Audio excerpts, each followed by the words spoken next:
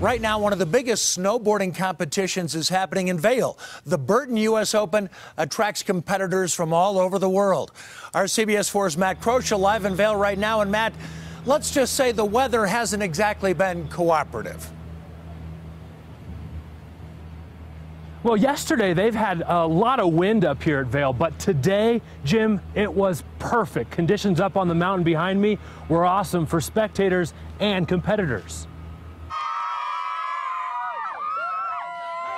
Pipe's unreal. I mean, it's the best of the season. Nice front on in, so huge air and some crazy tricks. Seeing someone else at the competition do something that I want to do, I mean, that really motivates. And I can't get that motivation anywhere else, like outside of competition. Ladies and gentlemen, make some noise for Shaun White.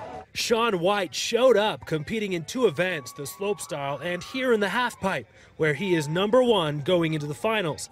He's been coming to the Burton U.S. Open since he was just a preteen. I look forward to this event always. I'm just glad to see it so nice. We had to postpone slopestyle because of the wind, but we're going to do it tomorrow. And man, it's great. It's good to be back. Those postponed events will give fans coming up this weekend even more big air and tricks to take in, along with this epic weather. And all of the competitors, we have all of their current standings right now at cbsdenver.com. Just click on our story. We have the latest standings along with the events coming up the next couple of days here in Vail. But what a great event this is. We're live in Vail. Matt Croce, CBS 4 Mountain Newsroom.